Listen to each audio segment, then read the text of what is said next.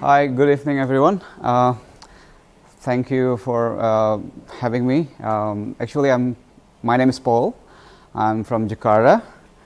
I work in Zenius Education, which is an edtech company from Indonesia.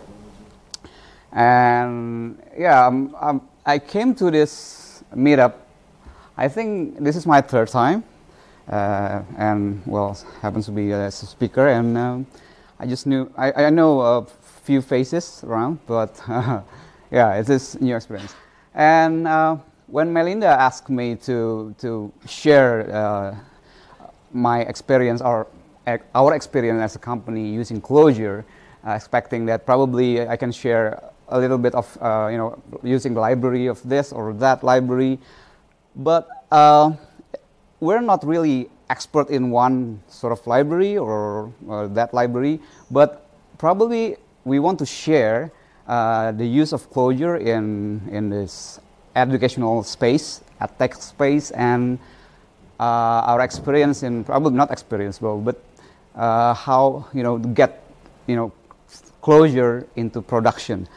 And yeah, I think that's the thing. And yeah, so that's my topic, Clojure or Clojure script in educational technology. And our mission as a company, we're there to promote science and reason with the help of 21st century alien technology. If you're not familiar with alien technology, I mean, why we chose Clojure is because me and my colleague, the CTO, we were both a Common Lisper. Anyone familiar with Common Lisper? Anyone ever code? Okay, good, one Common Lisper. So yeah, my personal background, I was studying in artificial intelligence background, and naturally at that time we're using Common Lisp, and that's what happened to my CTO too. But then I founded the company in 2004 actually, and I totally stopped programming and just started programming in 2013, when my CTO introduced me to Clojure. Okay, so that's we see Clojure as the Lisp for the 21st century, Lisp. So that's modern Lisp. All right, so. Okay, this is just an introduction for a company, and yeah, our goal is to promote science and reasons in Indonesia, with a country with large population, but a bit lack of critical thinking and all. So yeah, that's quite difficult. That's quite a challenge, and in education, ranking. In terms of education, Singapore always ranked at the top of the PISA test. There's this OECD ranking, like 80 countries tested on math, reading, and science. I think they tested the 10th grader for math, science, and reading, and Singapore always ranked at the top for all categories. Vietnam somehow ranked in the top quarter. That's kind of anomaly for an ASEAN, and the other Asian countries we're basically a bottom dweller. Yeah, so so the challenge is how to provide quality education in Indonesia at first, but then we're moving to also planning to expand into Vietnam and Philippines.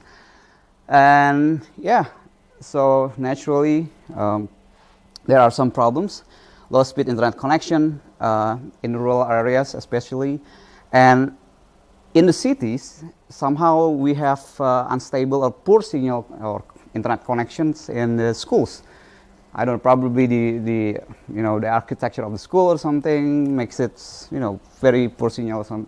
So it's a bit of challenge. And okay, a little background with the Zenius. It was incorporated in 2007. We started operation in 2004. Right now we have like 100+ employees, and our main site, this is the Zenius.net, launched in 2010. Yeah, built using PHP. So we made that foolish mistake, I think. So, and now in Zenius.net we have, I think, 66,000 videos there, built in-house videos. Right now, last year actually, we have almost 8 million unique visitors and 80 million videos played. And yeah, it's still, the main site is still built on PHP, and we're shifting towards Clojure parts by parts. The migration process, I think it's been for the last 2 years, and yeah, hopefully it will be done in 1 year and 1 more year. Yeah, this is the traffic growth of the site. So yeah, I think we need to make it faster because video streaming, those sort of things is a little bit problems in background. Okay, so we have 2 developer teams, in total 10 to 16, depending on how you define developers. And the first team, the main job of the first team is mostly migrating from the old sites, the old PHP into Clojure. That's a lot of work, and we kind of underestimate actually the amount of work requires to do so. So yeah, this in progress. But then we are in the process of building the second product. There's this new development team, and I personally in charge for this new product. So I'm going to talk about this new product, because the main site, that's not really my thing. So I will share my experience building this new product. Okay. Oh yeah. See, we're moving to Clojure since 2013. Okay. So why Clojure? Because it's list, and it runs on JVM. That's the first thing that when my CTO told me that, okay, why you choose Flip? We have alternatives at that time, probably Python or Scala's, but he basically said, okay, this is Lisp running on JVM. So okay, enterprise level, that's good, and run on browser too. At that time, Clojure script was not really a thing, but somehow, okay, you can run compile to JavaScript. That's a good one, and then on Node, so we can do scripting using Clojure script too. And I never tried personally, but since are you guys familiar with React Native? React Native. So yeah, it also runs on mobile OS using this React Native. Oh, by the way, I make an assumption that this Meetup will be consisting of probably people in Clojure that has experience of, let's say, 2 years or something. To check whether my assumption is correct, how many are you having at least 2 years experience in Clojure? Okay. Okay. So, and how many of you less than 6 months? Okay. Right. So a bit, yeah. But okay. Hopefully, no problem. So yeah, that's the first reason. List, being a list is really a big thing for us, because second part is because code can be treated as data. This is as you will see in the next slides probably. Code can be treated as data. This is really important for us because the nature of our system. We want the applications to run, whereas we can add more code into the application in live, running live. Okay, and somehow, okay, this is a bit out of topics. As a teacher, I'm also a teacher. As a teacher, I teach programming to high school kids, as well as the college. And most of our students, when learning programming, they learn programming as the, they are first programming. I mean, these my courses mostly as the first programming course they take. So I've tried several different languages to teach these kids programming. But the programming part that I teach is not like application building, but mostly into to solve mathematical problems or physics problems, basically to help them, grasp their own courses in schools, but using more automated process.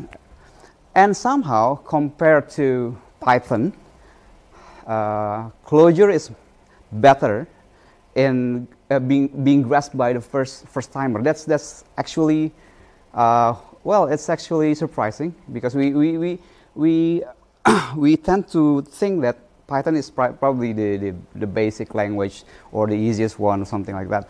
But somehow the students, it's those who are not exposed to the procedural algorithmic kind of programming, somehow they see functional programming as straightforward.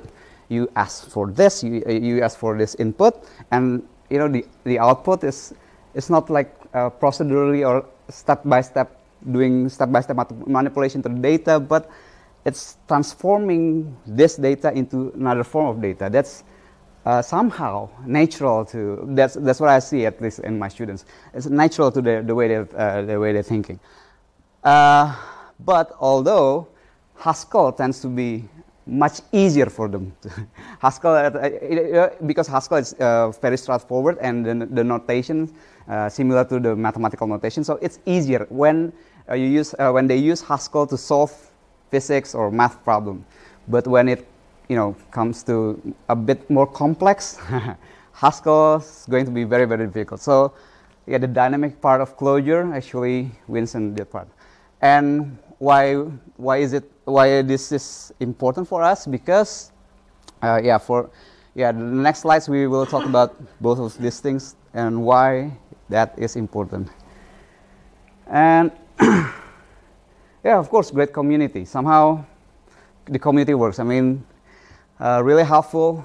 I see a lot of experts there, and the growth of the libraries, the environments, the IDE I'm using. Personally, I used IntelliJ using Cursive as a plugin. But there's this, if you're, I don't know whether you're familiar with Nightcode. Nightcode is a beginners-friendly IDE, basically IDE for beginners in Clojure. So yeah, the tools and everything's been great. People are very, very helpful. And for us as a company, I think it's a vision of software development that we actually buy into this. It's not only about tools, right? I mean, it's about the vision and what kind of constraint the community put into the direction of this software development, and that is somehow a big thing for us. And yeah, that's. I think some other companies have a different reason for adopting Clojure, but mainly for us, or at least for my project, my current project, these are the main reasons.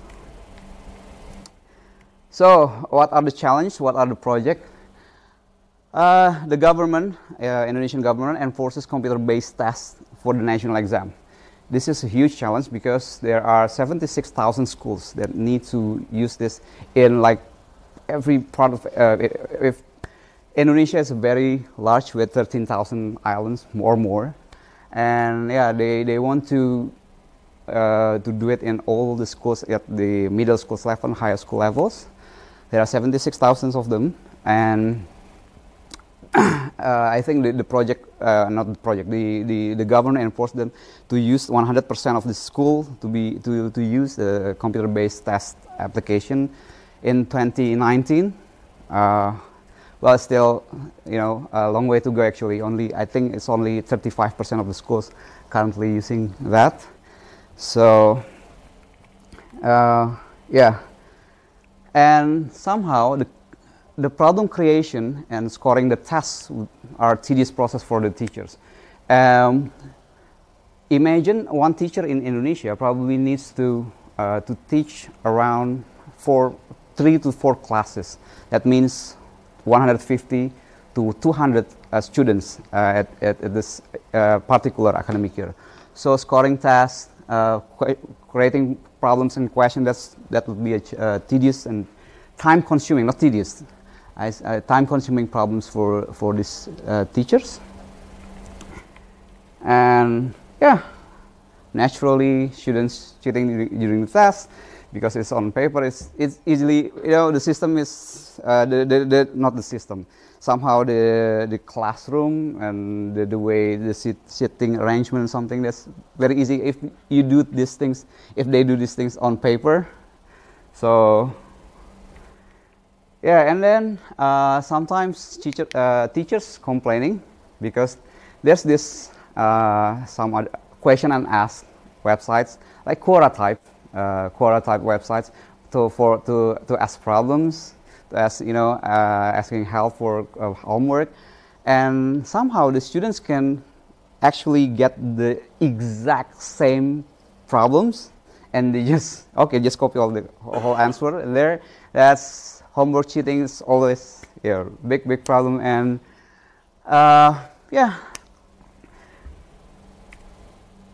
okay, this is 76,000 schools actually in different settings, different area, some with good internet connections, and many of them are not really well.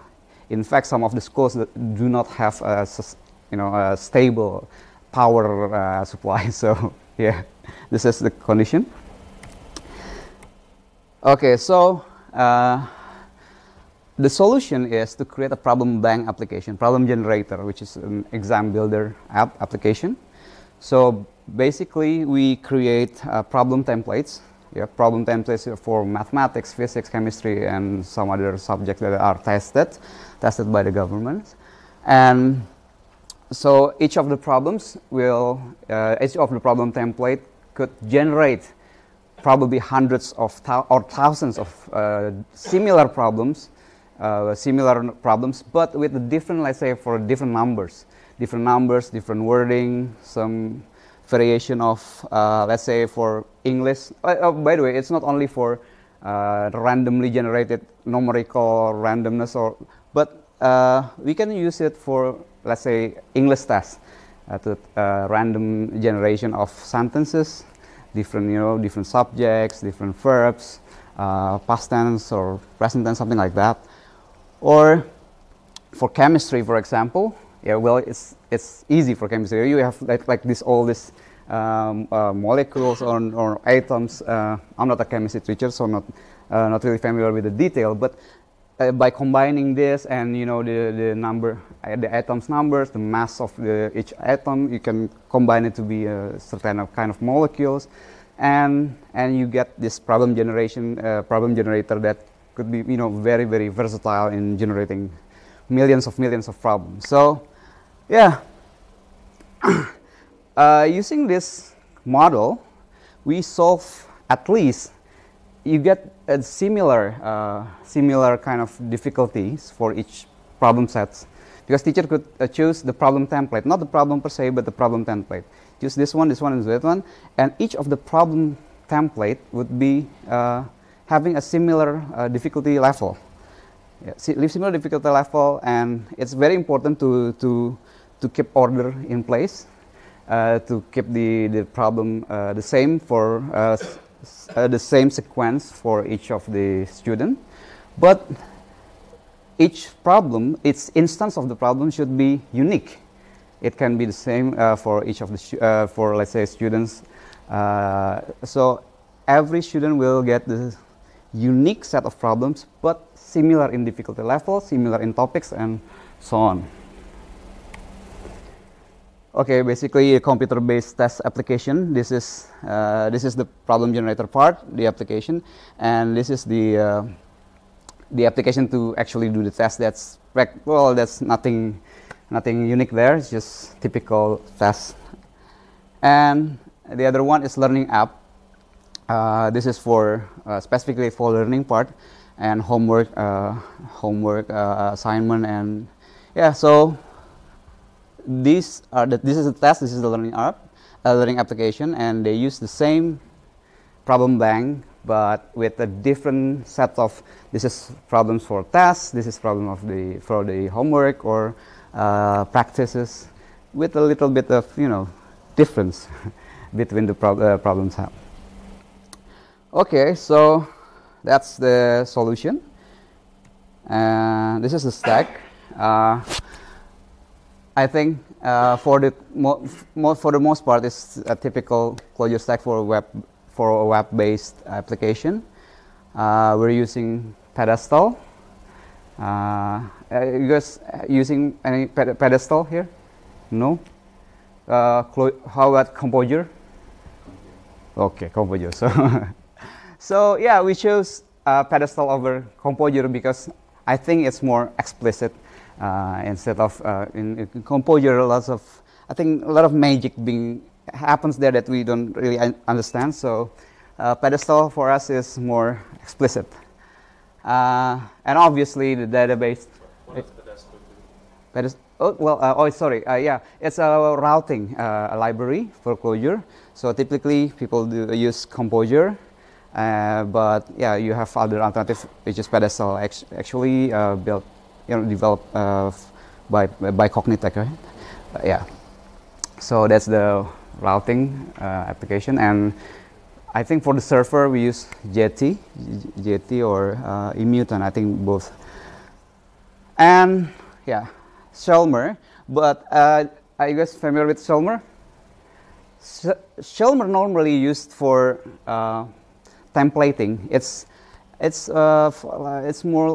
looks like a Django or a Mustache if you're familiar with HTML injection, string extrapolation, but we don't use it for HTML generation.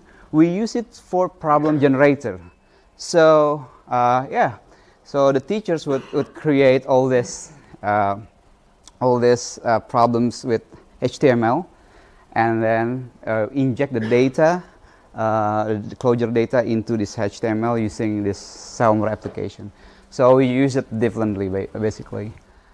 For the Clojure script, this is interesting. We use Reframe, Reagent, React Material UI, and well, I think this is the most relevant one. Personally, I prefer Reagent. At that time of when we made the decision, we prefer Reagent over Om. Reagent is actually a wrapper around React.js, which is I think the Clojure community already settled in that part that okay, React is probably the one that's most suitable for the functional programming on the front end. So there are several wrappers for this React. There's Om, created by David Nolan. My CTO actually insisted on using the Om, but for us, I think Reagent is, I don't know, it's more, in Om, we see that most of the manipulation happens around function, but in Reagent, it's more like a data, it's vector-based and all, which is, I think, better. But then comes Om next. Om.next, something like that, and I think, well, okay, that's probably better, but yeah, we already chose Reagent for that. And for the framework, JavaScript for the actual, mostly the framework of this Clojure script development using Reagent, we chose Reframe. I think the last time I came to this meetup, there was a talk about Reframe. It's as a Clojure script framework. So reframe is a functional programming, functional reactive programming model. It's similar with the old Elm, that's the Haskell-like language for JavaScript. And yeah, we use reframe for that because it's, I think, it's not simpler, but actually easier for me because, for our team, because they're mostly familiar with this functional reactive model. And for the actual UI, we use Material UI, React Material UI, based on Google Material Design. So basically, it's for the mobile application, and designed by Google as a suggestion, I think. And yeah, that's the Clojure script stuff. And we use a single-page application version for all the apps, because yeah, obviously that's the use of this all this reframe reagent and all. Okay, now the interesting stuff, at least for us. This is the experience teaching teachers to code in Clojure. So far, we have 8,000 problem templates. So okay, I think there are 6 or 8 teachers that do not have any programming experience at all, that we need to train using Clojure to generate this kind of problems, problem generator, because the problem would be a data that I said before previously, that the problem generator would be Clojure codes that generates randomly generates numbers or sentence or whatever that is, and we need to teach teach teachers for that. And surprisingly, for some of them, it's only a month. It takes them only a month to code in Clojure, and at most it's 3 months.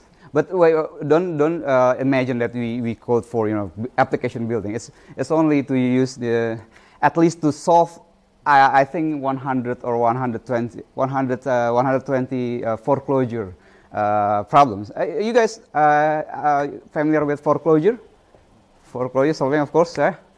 And I think the way we do training is okay, solve 100 or 200 or 120 problems in foreclosure, as well as probably 50 problems in Project Euler. Project Euler, if you're familiar, it's very mathematical sort of things. And yeah, and surprisingly, 1 to 3 months, no programming experience at all. And yeah, that's what we do, and that's one fun part. And probably there will be more teachers in the next batch, 20 to 30 in January or February. And apart from the teachers, we also teach the interns. Some of the interns coming from our ex-students actually. So yeah. Okay. So treating problem template as data. So each of the teacher creating a Clojure function, basically an anonymous function, producing randomly producing Clojure map with several keywords, and the HTML for the actual presentation of the problem. That's the presentation part, HTML, and Clojure function, anonymous function, as the data that's supplied using Shellmer library that I mentioned earlier.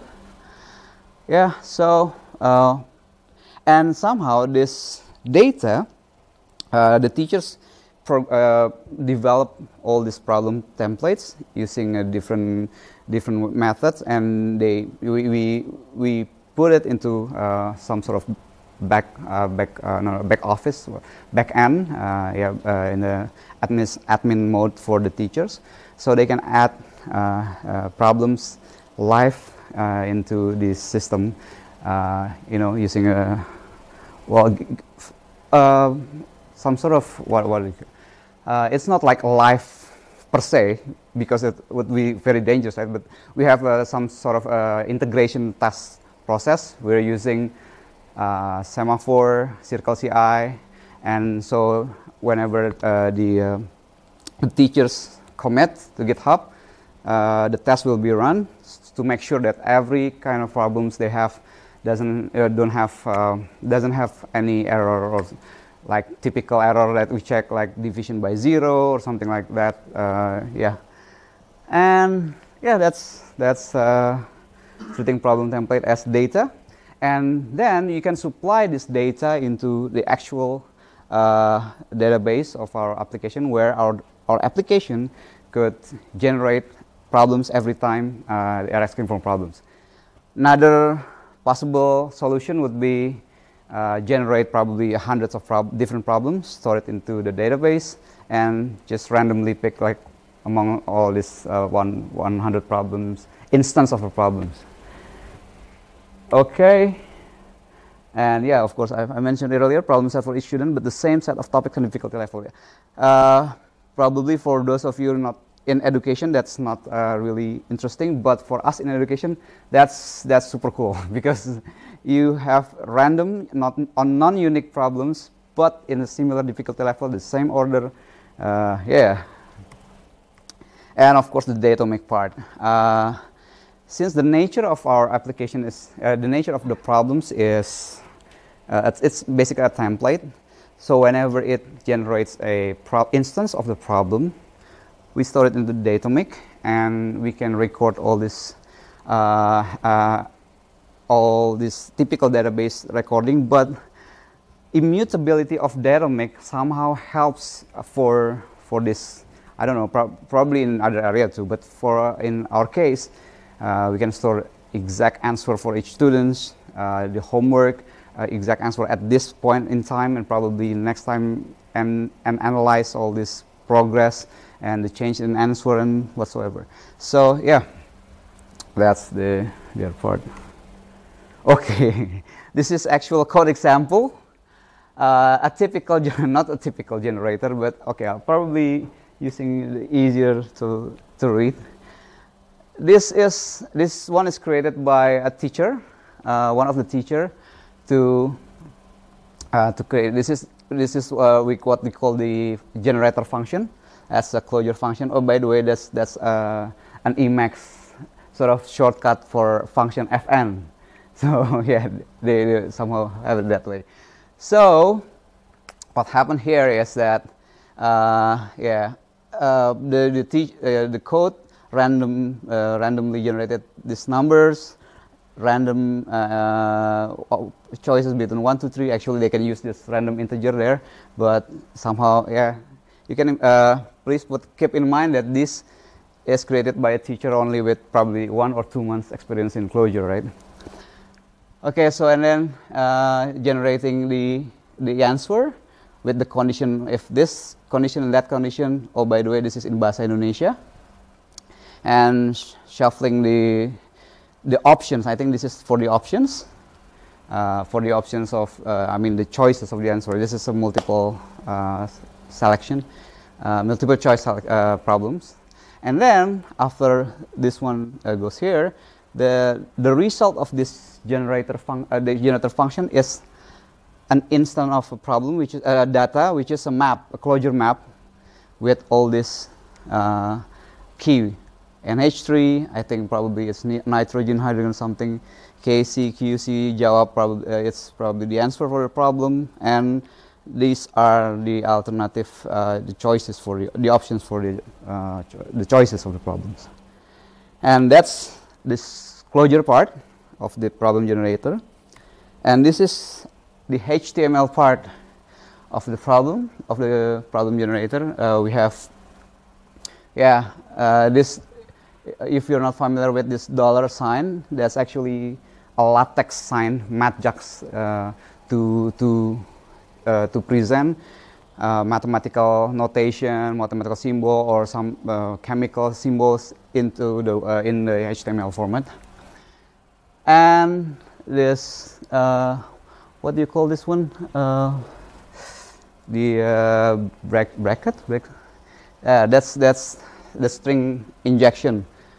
So if you can see here, this is a keyword, NH3, and the way Shellmer works, it will inject this data into the string, and you're looking for something NH3 with NH3 there. I think this is NH4, KC, and yes, there might be somewhere there. Okay, no, okay, this one. Yeah, so the string, this is the way Schilmer do strings injection from the data there, and this is the choice of the choices for the problems. True answer, so from getting from data from the Jawab variable, and the false problem for different options. And yeah, basically, it's not that I don't know. It's not that original of this idea, but somehow this does a little miracle in our educational operations, because it saves teachers, millions of teachers, a lot of workload and all. So, and what's the roadmap for the short term? Our software actually installed in local server in school, with one local server for one school. They require a Wi-Fi connection, Wi-Fi network, and probably in January we need to launch the online version of the software, online server. So probably we need to solve the SEO issue to SPA. So yeah, and from local to online, we rely heavily on one JavaScript files to be the application for, since it's a single page application. Probably we need to breaking apart the JavaScript part. And okay, this is the hardest challenge. Make the app runs on Raspberry Pi or similar devices. Okay, the situation in 84% of the schools, actually they don't have Wi-Fi network, so we cannot put one server into to serve all the students in the schools. So we need to have one server for each class, and that would be very expensive. So our solution, and there's another guy doing not similar thing, but doing things for the teacher. They use Raspberry Pi with a router on top of it, and so they call it EduBox. So this EduBox serves 40 students without any Wi-Fi network, but we need one server, one Raspberry Pi for each of the class. So probably we need to either make our application smaller, change datomic into MySQL probably to fit into Raspberry Pi, or at least something we call, I think, Orange Pi or something that is probably bigger RAM, or we could port it all together into Node.js mode. So yeah, using Node.js probably smaller than JVM. So that's one way, possible way to do that. And okay, this is the short term in few months. Sure, mobile app, native or React Native. Has anyone tried to use Clojure script to actually build React Native? Because this is actually, I'm asking an honest question here, because I'm considering whether to use native or React Native, because we don't want to use other language other than Clojure if possible. Anyone using Clojure script for React Native? No, okay. So probably I'll come for the next meetup when you guys have this one. All right, mid and long term. The government requires some sort of mapping of all these schools. We have 34 provinces with 500, I think, 500 municipal level 2 districts in Indonesia. So we need to collect all this data and doing geographical analysis for the school performance. That means data analysis, data science, what's or what's not, and visualization and all. So yeah, your thing would be interesting there. And yeah, adaptive dynamic learning using our video and problem libraries. Basically, we have 66,000 videos and probably more in the next few years. And we have problem libraries already there. Now we want the student have different ability to solve certain problems, and they have different set of skills and here and there. So we want our system to adjust to the student's ability to solve problems. So let's say, oh, this is too fast for him or her, so we could provide problems that is easier and take it more step by step, and basically how to extract all these libraries or these videos or these articles or problems and to adapt to the needs of the student. And that obviously requires some machine learning, which is the area that would be probably in 8 to 12 months. And detecting knowledge skill dependency, this is data-driven curriculum design, which is actually, this is one of the big issue in educational technology, because naturally, normally, traditionally, we design curriculum by let's say design a curriculum for physics or for mathematics or for biology or something like that. And this is the steps that we think student needs to master before. This is the requirements. Okay, this is the topic, and this is the sequence in order how students should learn about each subject. That's traditional way of thinking, and I don't know how far we are into this thing, but the way we see it is that actually when you solve mathematical problems, let's say what's words problem in mathematics, probably you need other area of other subject skills, like say reading capabilities or reading comprehension skills. So we want to develop some sort of dependency amongst different subjects, different topics, different skills. So, and analyze from their ability to solve certain kind of problems, whether they have solved one topic in physics, let's say, whether they can solve one topic in physics if they haven't do this part of math or this part of math, and create a network of dependencies between certain kind of knowledge. That's one big challenge, I think. But I can see that this is totally required in our educational process, because we can just assume that, okay, if you want to do physics, this is the requirements, blah, blah, blah, blah, only in physics. But actually, sometimes they need a different kind of sets, not only in physics, probably in reading skills, in numerical, mathematical skills, in graphics, or something like that. So that's the long-term plan out of this topic. And okay, so yeah, okay, yeah, that's me, Zenius Education. And by the way, we're hiring if you're interested. Yeah, sure. We need experts if you're interested in full-time, part-time, remote basis, or if you're a company doing outsources. Yeah, obviously we need a lot of help in this department. Okay, any question? Yes. I have a question. I'm just curious, why did you decide it's better to train teachers to write Clojure rather than creating some tool for them that's like has a good UI, easy to use, and they can just generate their problems from templates?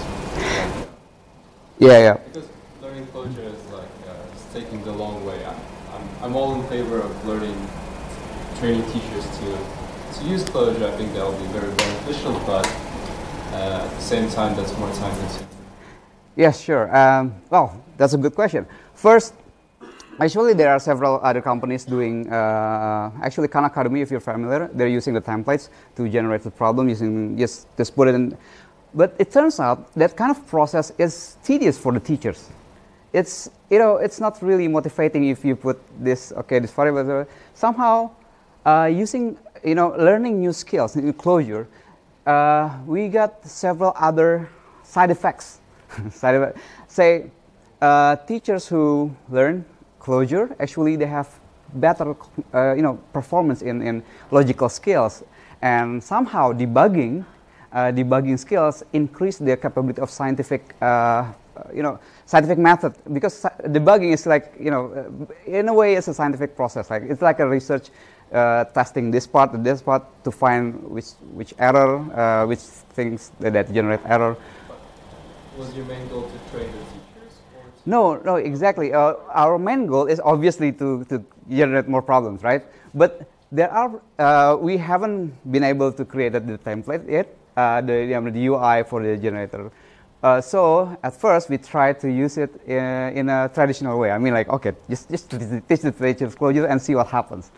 And so the interesting part of that is that, hey, we found another effect, impact to the teachers, cognitively to the teachers, and first, it happens to be more fun for the teachers, learning new things. Okay, it consumes probably 1 or 2 months more in the beginning, but then after that, it's more fun for them, and I think it's compared to the way UI and you just putting this variable and this one somehow more fun for them.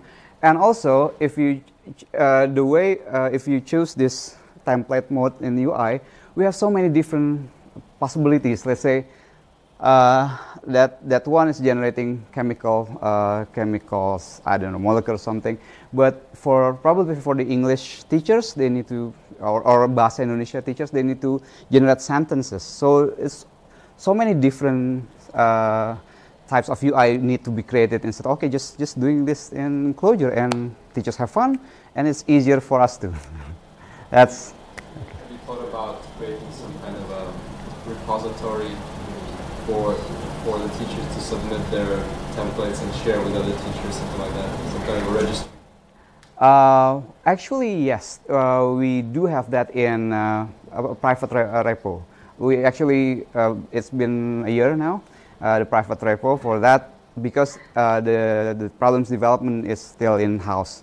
We haven't shared it to the public yet. So yeah, probably in the future, yes, that would be the direction to go. And some of the teachers already created common libraries, sort of, to make things easier, and these libraries can be used by other problem generators too. Yeah, well, thank you. So, are the teacher working in a company, or anyone can register online to do it? Yeah, at the moment it's only for our own teachers, in-house teachers. In-house teachers, we are thinking about making this into a more public sort of thing. So currently we see ourselves as a content company. So most of our things we created are in-house. But in the next step that we would do is when we want to expand it to Vietnam and Philippines, right? And our potential partner is actually asking about what if we do this as a platform, and where the teachers can, coming from all different schools or different companies, that not necessarily part of the company. That's one way. That's one alternative way to do expansion to the other countries.